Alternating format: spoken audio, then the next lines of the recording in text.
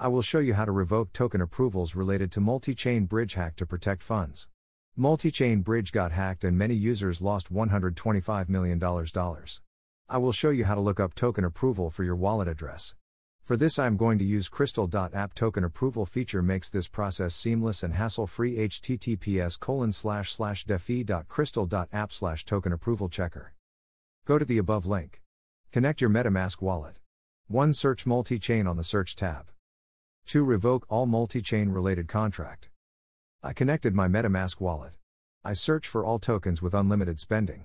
It shows all approved tokens from many chains. In this example, I'm going to revoke MIM tokens minted. Alway revoke token spending approval from unknown providers. I do not remember who approved MIM tokens. I do not recognize it as a known protocol, so I am going to revoke it. I revoke all tokens with unlimited spending or very last spending limits. I just wanted to be safe and vigilant in lieu of Multichain Bridge hack. It is generally good idea to revoke all unlimited spending from any protocol. Event: if you store your tokens in hardware wallet, still funds can be stolen by smart contract exploit with Protol Bridge exploit. If you enjoy this protecting crypto assets from bridge exploits using revoke token approvals video, please subscribe and hit the like button, show some love. Happy crypto!